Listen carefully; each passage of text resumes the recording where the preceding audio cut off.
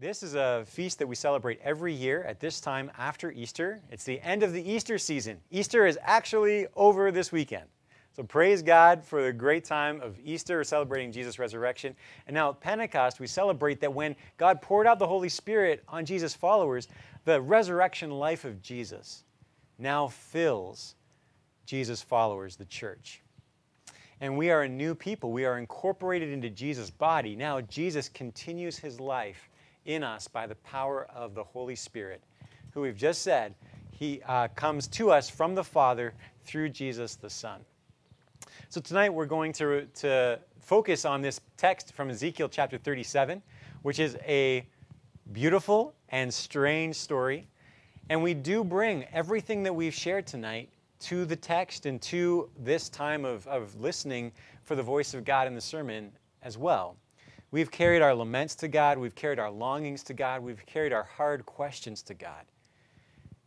And I believe that God does have something to say to us through this text. So let's pray, then we'll read, and then we'll talk through it.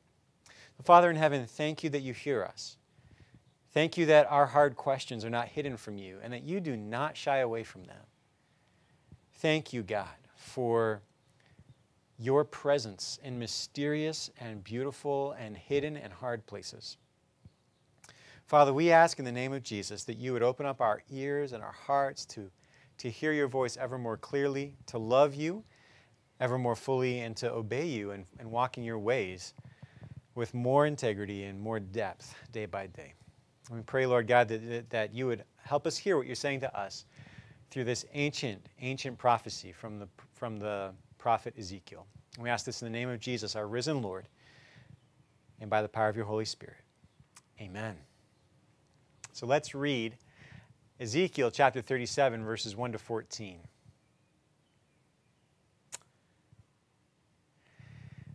The hand of the Lord was on me, and he brought me out by the Spirit of the Lord, and set me in the middle of a valley. It was full of bones. He led me back and forth among them, and I saw a great many bones on the floor of the valley, bones that were very dry. He asked me, Son of man, can these bones live? I said, Sovereign Lord, you alone know. Then he said to me, Prophesy to these bones, and say to them, Dry bones, hear the word of the Lord. This is what the sovereign Lord says to these bones. I will make breath enter you, and you will come to life. I will attach tendons to you, and make flesh come upon you, and cover you with skin. I will put breath in you, and you will come to life. Then you will know that I am the Lord. So I prophesied as I was commanded, and as I was prophesying, there was a noise, a rattling sound, and the bones came together, bone to bone. I looked, and tendons and flesh appeared on them, and skin covered them, but there was no breath in them. Then he said to me, Prophesy to the breath. Prophesy, Son of man, and say to it, This is what the sovereign Lord says. Come, breath from the four winds, and breathe into these slain, that they may live. So I prophesied as he commanded me, and breath entered them. They came to life and stood up on their feet, a vast army. Then he said to me, Son of man, these bones are the people of Israel. They say, Our bones are dried up, and our hope is gone. We are cut off.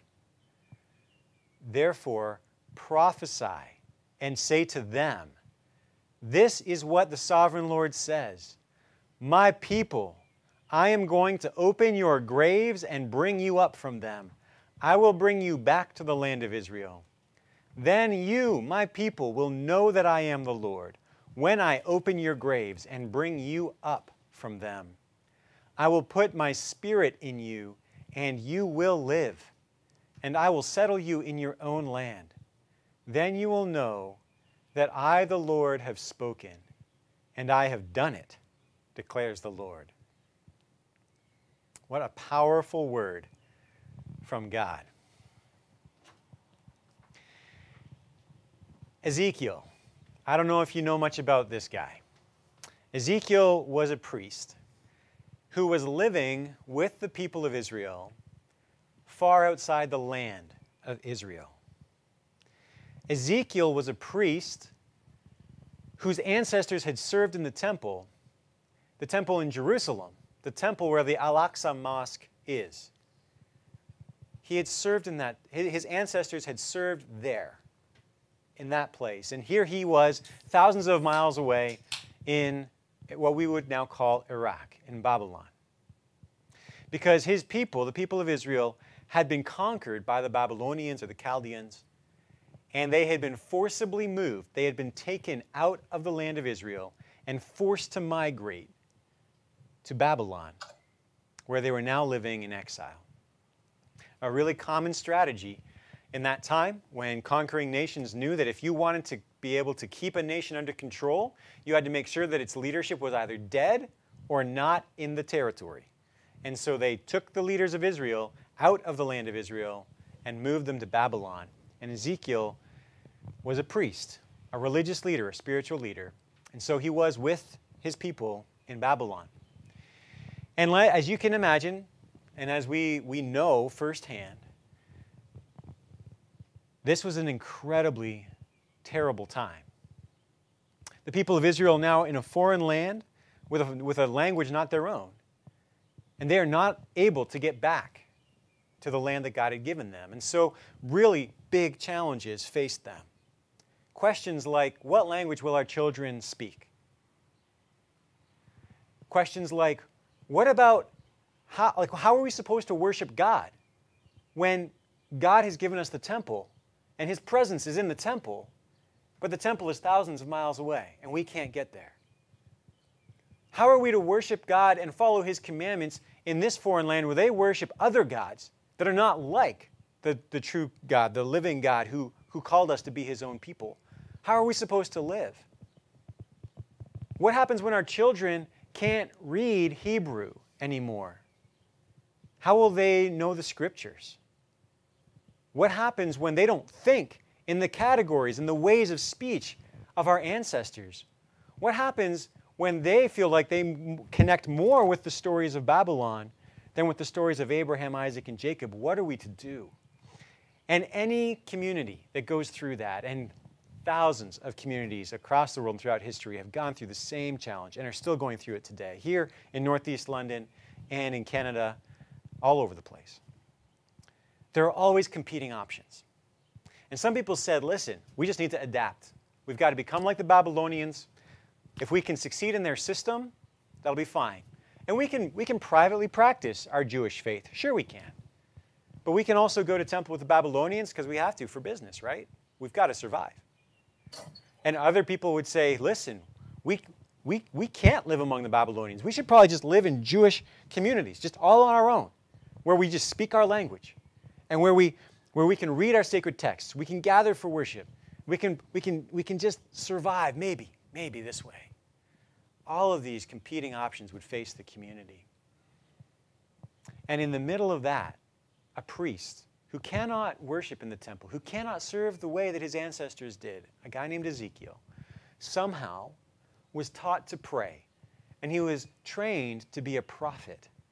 And he was a man who could listen to the voice of God and speak the word of God to his community.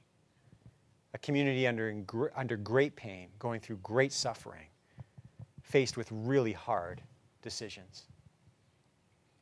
And so this situation, coming in chapter 37, to us, on our first reading, if this is the first time you've read this, might seem strange. I've had 3 or 4 conversations with people this week for whom this was the first time they've heard the story. Like they've never heard the story before this week. And if this is the first time you're reading this story, then you might feel a little bit like my good friend who I was walking with the other night, who, as I was telling him the story, he said, that would make an awesome movie. He's like, and I heard him say that. I was like, oh yeah, it actually would, right? I mean, you can imagine the opening shot of a really high, wide-angle shot, looking down, an aerial shot, maybe from a drone. And you've got this mountain, dry mountains on either side of a valley. And there's just one solitary figure in the middle, very small, surrounded by what look like rocks. And the floor of the valley is littered with rocks. But then the next shot comes down to ground level and is looking up at that solitary figure. And what it is a close-up in the foreground on a skull and some other bones. And in the background is this man by himself, outlined against a harsh blue sky. And then the man begins to walk. He begins to move. And maybe the drone's going back and forth, and you get to see how vast this whole valley is covered with bones. And this man is walking and making his way, trying to step over them, but sometimes kicking them, and it's clicking and clacking, and they're rolling away. And the loneliness, the isolation, the pain would be so evident. It would be a powerful movie, no question. And this is, very clearly, a vision. It says in the opening verse that the hand of the Lord was on me, this is Ezekiel writing, and God brought me out by the Spirit of the Lord and set me in the middle of a valley. And then God gives him this experience in the valley, and then later on, God says, this is what the experience means. God brings him to this valley full of dry bones, has him do incredible things in that valley, and then God says, these bones are the people of Israel, my people. And I want to take a minute and just consider, how is it that the Spirit of the Sovereign Lord would give a person a vision like this? Because a vision is actually much more intimate than a movie, right? When we see a movie, it's somebody else's picture being projected back at us. We see it on the screen and we interact with it however we interact with it. But when we have a vision, it's like a dream. And you know how dreams, when they're vivid, you feel it. You feel it emotionally. You feel it like almost tangibly. Like your whole sensory capacity is engaged. And so when he is having this vision and he says he went to this valley that was full of bones, and it says that God led him back and forth among them, among the bones. And he saw a great many bones on the floor, bones that were very dry. He would feel that. It would be tangible for him. It would be almost physical for him. His consciousness would be overwhelmed. And I wonder what it would be like for a Jewish priest to be walking back and forth in a valley of dry bones. For some of us, when we think about that, we think, that's gross. Oh, that's creepy. And indeed it is. Indeed, no question. But I wonder, this is just my imagination based on reading some other things. I wonder what a Jewish priest would have felt. I wonder if he walked through that valley and began to tell himself the backstory. Like, these bones are all unburied. Was there a battle here? Is this the scene of a great slaughter? Was there a terrible defeat? So that an army from another land was wiped out in this valley, and their enemies had no respect for them, and so they did not bury them. Or maybe he thought, maybe this is the scene of a genocide. Maybe it wasn't a fair fight at all. Or maybe he thought back to the stories of his ancestors, people like Abraham, Joseph, Jacob, people who said that they wanted their bones to be buried in the land that God was giving them. You see, back in the days of his ancestors, people like Joseph and Jacob in particular were buried, or they died outside the land that God had promised them. And they told their descendants, when God gives you the land, and when God leads you out of where we are and leads you to the land that he promised us, take my bones with you.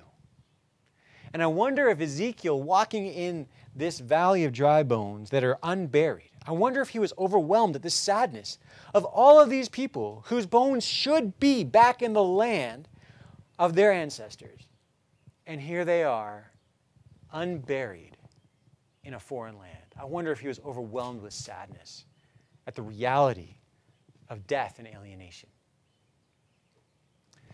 But he's also a Jewish priest. He understands the laws of the Lord, and he understands that dead things contaminate living things. That is to say that dead things make living people dirty.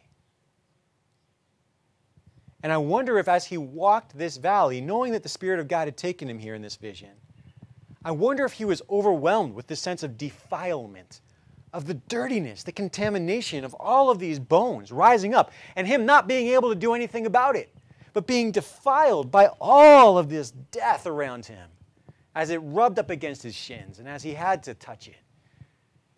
I wonder if the defilement, the dirtiness, the contamination overwhelmed his soul.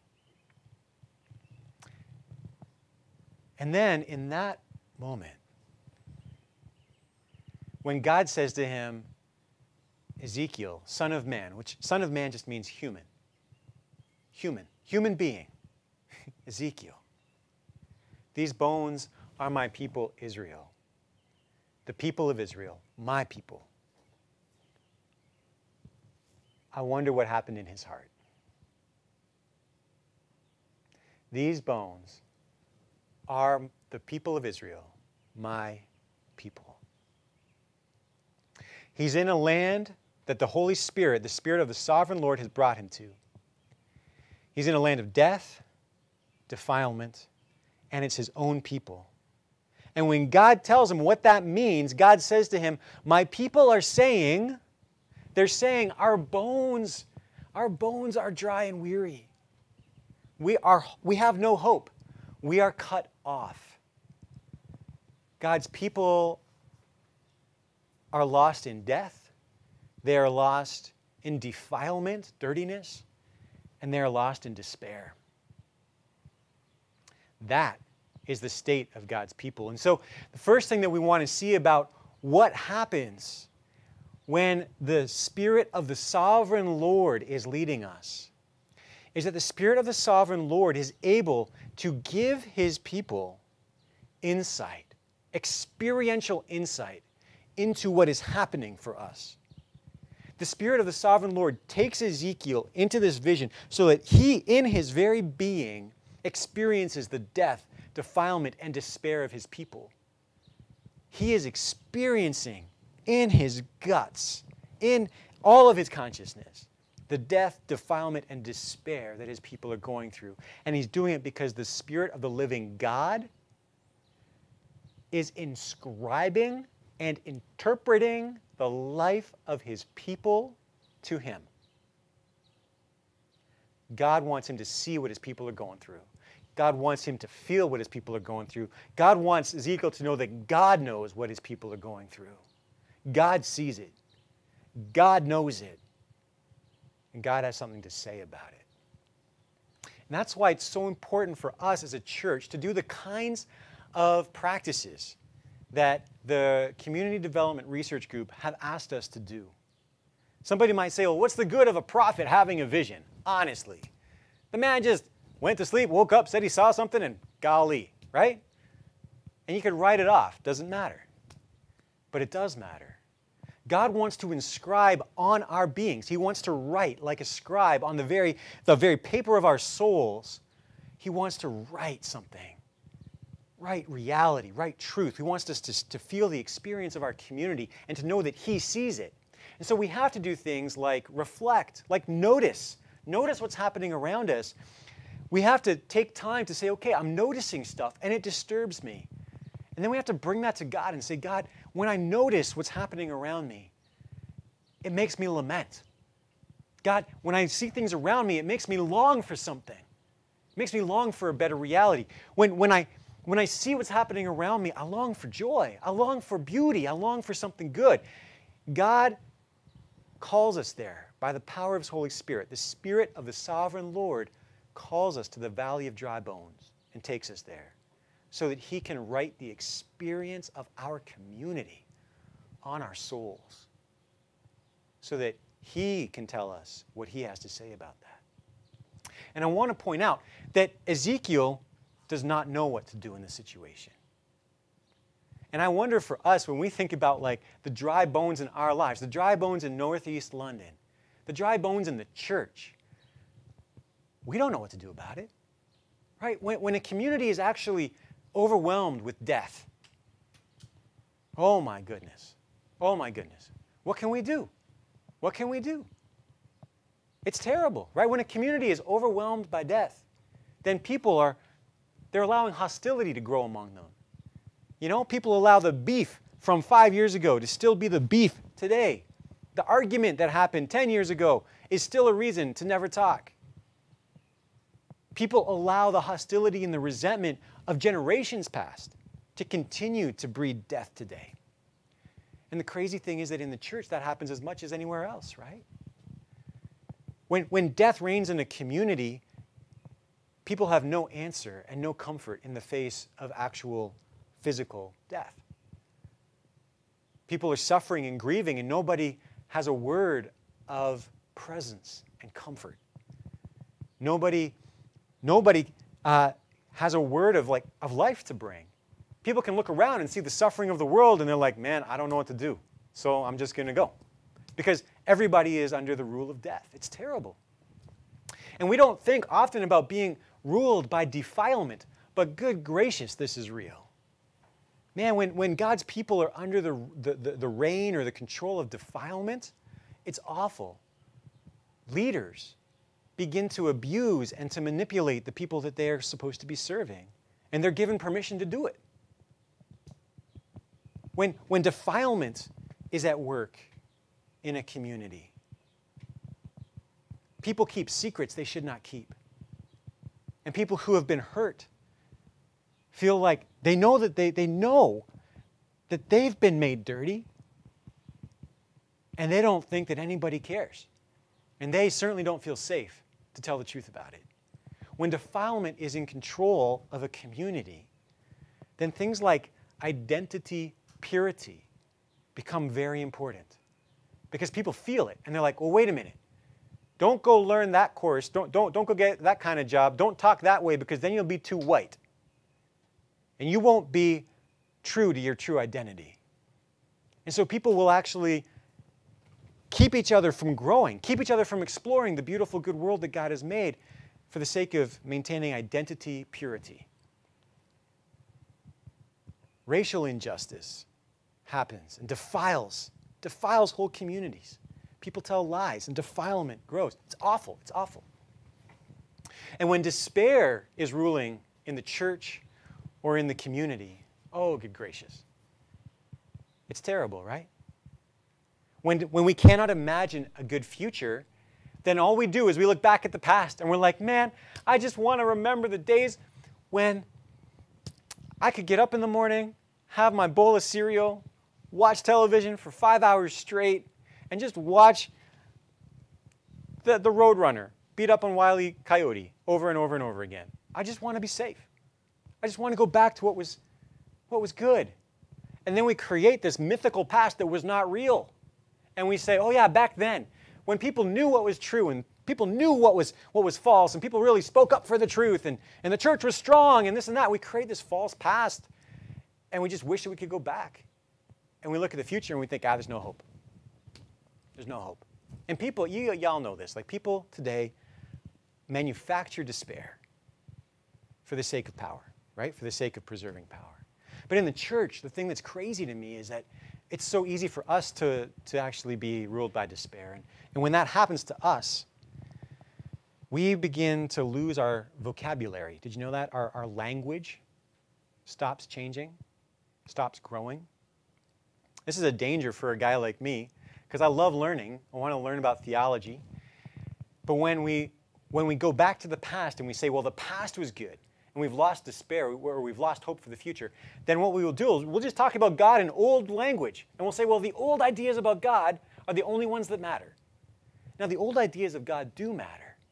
God has always been present in his people, and so we got to learn from the past. But when we have despair controlling us, our conversation about God does not come out of our lived experience of God being alive in us right now. It comes out of the sense that, oh, today there's nothing to celebrate. You just got to go to the past. and we lose the ability to see a future where God is alive and present, where God might actually allow us to experience the goodness of the Lord in the land of the living, as it says in the Psalms. We lose that ability, and so vision dies. People die. It's awful. We are those dry bones. We can become those dry bones. And when we look around us, those are things to lament. And these are not things to shy away from. Again, the Spirit of the sovereign Lord takes Ezekiel to the valley of dry bones. That means he takes us as a church in Jesus Christ into the valley of dry bones, because he wants to inscribe on our souls the experience of our community. And so, friends, that actually calls us as a church to look even more carefully, to notice even more deeply the community around us, the communities around us. Think about Northeast London. Think about the ways in which despair might manifest itself and grip people's lives in Northeast London. Think about the way in which it feels like the future is being stolen from children in Northeast London. Think about the ways in which defilement might manifest itself and destroy people's lives in Northeast London. Whether that's through abuse, whether that's through just deception, people living double lives, who knows, right? Think about the ways in which death wants to reign in Northeast London. God does not call us to look away, and he certainly does not tell us to make it seem less serious than it actually is. God wants to inscribe on our souls the suffering, the reality of our people, because he loves his people. And this is the incredible thing to me about this passage. God takes Ezekiel to the valley of dry bones, and God is there with Ezekiel in the valley of dry bones. God is there. The Almighty God. The God who is holy and pure. The God who is righteous. The God who is all love and all life, the source of life itself. He is present in the valley of dry bones. He is present in the despairing community. He is present in the community ruled by death. He is present in the community that is defiled by sin. He is present there. It is not true that where death is, God is not there. It is not true that where people are defiled or defiling one another, God is not there. It is not true that where people are controlled by despair, that God is absent. That is not true. Who did Jesus go and spend his time with when he was here? When he, the true Son of Man, the true human being, walked among us in our valley of the dry bones, who did Jesus spend his time with? Did he not spend it with the tax collectors? Did he not spend it with the people who had to sell their bodies for sex in order to survive? Did he not spend his time with the people who were defiled? He did. Who did Jesus spend his time with? If not the people that were lost in despair. He was there with them, weeping with them, bringing hope to them. He spent time with the leper who was defiled by his disease, and the disease left him and he was made clean. Jesus was present there in the valley of dry bones. And did not Jesus raise the dead? Did he not walk into the grave itself, speak into the grave itself and say, hey, let out my friend Lazarus? And Lazarus came out of the grave?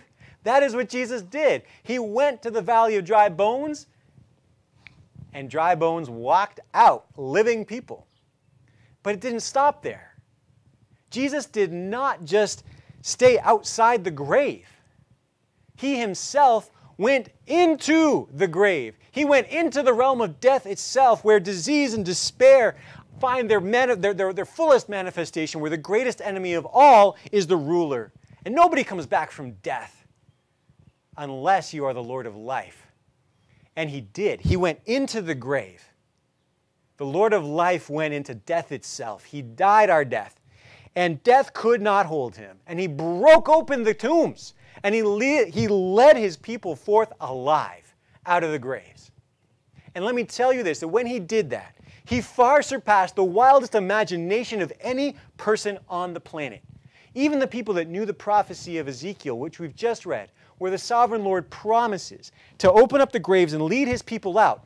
Nobody expected a physical resurrection in history, in the middle of it all. Nobody was looking for that. Jesus, the true Son of Man, comes into our valley of dry bones, comes into our defilement, comes into our despair, comes into our death, and leads us out alive by the power of the Spirit. Glory be to God. And this is the amazing promise that God wants to bring to us and bring through us to our community. When He brings us into the valley of dry bones, He doesn't just want to make us experience the sufferings of our people. He doesn't want to just leave us there with the suffering of our people inscribed on our hearts and minds so that we shudder at how overwhelmingly awful everything is. That is not where God leaves us. It's not where He ends the story. But what He did in Jesus Christ, He does in kind of a shadowy way with Ezekiel. He says to Ezekiel, "Can these bones live?" And this is the amazing thing. We don't know what to do with death, but Jesus does. We don't know what to do with despair, but Jesus does. We don't know what to do with defilement, but Jesus does. And God's answer to those things is life. God's answer to death is, I will give you life. God's answer to defilement, I will give you life by my Spirit. God's answer to despair, I will give you life by my Spirit. And so God leads Ezekiel to speak the word of the Lord to these dead bones, these dry bones, and the bones hear the word of the Lord. Friends, God can make dead things hear. He can command dead things and they respond and they reconnect with each other. But this is the crazy thing to me, is that when they reconnect after all the clicking and clacking and scuttling and rolling and things are locked in place and then the tendons come up and the muscles form, the organs are placed into the body and then the skin covers it all, Ezekiel says, still there was no breath. Friends, it's not enough. Let me put this another way. God never intended the word to be spoken without the Spirit coming. God never intended the word to be spoken without the Spirit coming. Ezekiel spoke the word of God to the dry bones, and they heard it, but there was no breath. And so, God's promise that He would make those bones come to life was not yet fulfilled. They're still dirty. They're still defiled. They're still dead. So God says to Ezekiel, prophesy, Son of Man, prophesy to the breath and say, come from the four winds, O breath, and enter these slain that they may live.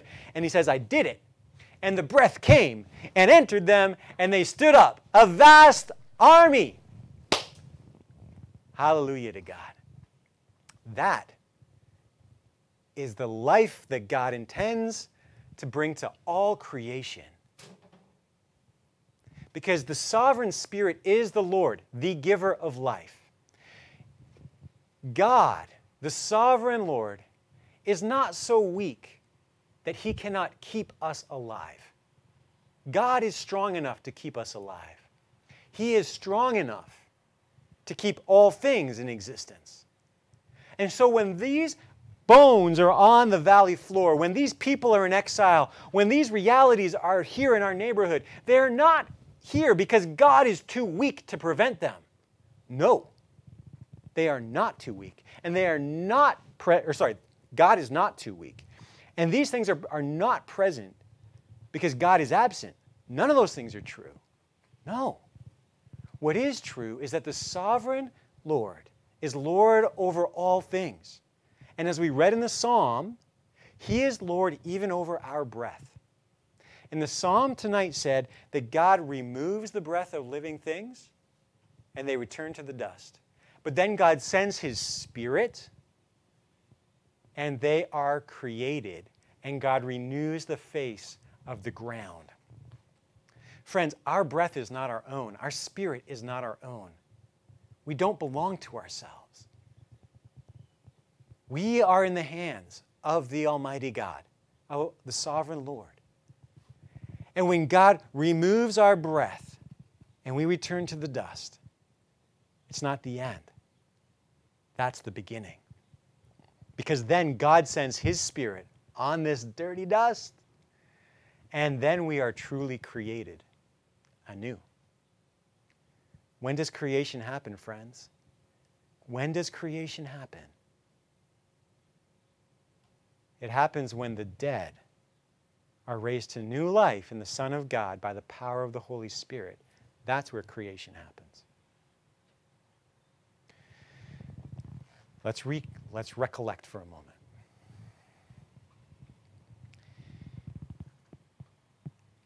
The sovereign Lord, the Spirit of the sovereign Lord, is Lord over life and death. And so, when God promises his people life, he is able to bring it about. Because their exile, he is able to be with them in that exile. He has been faithful to his promises. Their exile, all of this is happening so that he might actually lead them to life. And friends, this is the truth about our neighborhood, about our own lives, that the great pain of death, the great pain of despair, the great pain of the defilement that we go through is actually God preparing us to receive the Holy Spirit, to receive the life of Jesus Christ, his Son, as he pours out his Spirit on us. And so, friends, when we look at our neighborhood, when we look at the church, let us not say, oh no, God, all of these things are overwhelming and we don't know what to do. But let us say, God, you are preparing to reveal your new creation here. Let's not say, God, why are you not good enough or powerful enough to stop the evil from happening in the first place? He can take it. You can rage at him all you want, and you should. You got to be honest with God. But let's also remember and say, you are the sovereign Lord of life. If there is death here, it is so that you can reveal your life where death is. And let us ask him again and again to pour out his Spirit, that he would send the Spirit from the four winds where the Spirit was removed to, that the Spirit would come and bring new life to those who are dead and despairing and defiled. That, friends, is life indeed. The life of the eternal God that cannot be overcome by death because Jesus passed through death and death is now overcome in him. This life of the Holy Spirit that unites us and binds us to Jesus Christ is actually now reality in us. It's reality. God has poured his Spirit out on the church. The Spirit of the living God dwells in his people. He is bringing life to the neighborhood. He is bringing life to Northeast London. He is bringing life. And friends, we are called to lament. We are called to bring our longings to God, but we are called to rejoice because in Jesus Christ, God has already fulfilled his promise. In Jesus Christ, life has come.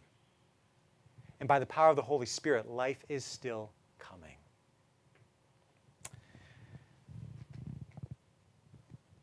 And so my prayer for you and for us as a church is that we would say yes to God's invitation. When he says he wants to inscribe the experience of our community on us, that we would say yes to that. And that when God says to us, speak the word of the Lord, we would say yes to that. And when God says to us, call on me and I will pour out my Spirit, that we will call on him and call on the Holy Spirit and see God move. And that God would write in our lives the story of Jesus, the history of the Son of God, alive in us by the power of the Holy Spirit here, Northeast London, 2021. Amen.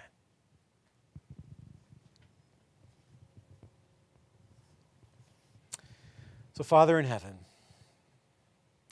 you are life itself. Holy Spirit, you are the Lord, the giver of life. Would you please rescue us, Almighty God, from death, defilement, despair. You have done it in Jesus. But God, we recognize that we are tempted. So Lord, send it away from us. Send away despair. Send away death. Send away defilement. Spirit of God, fill us with life forevermore, we pray. Life that is good, life that is clean, life that is abundant and hopeful. Prepare us now to come to the table, Lord Jesus, to feast with you here. We pray in your name.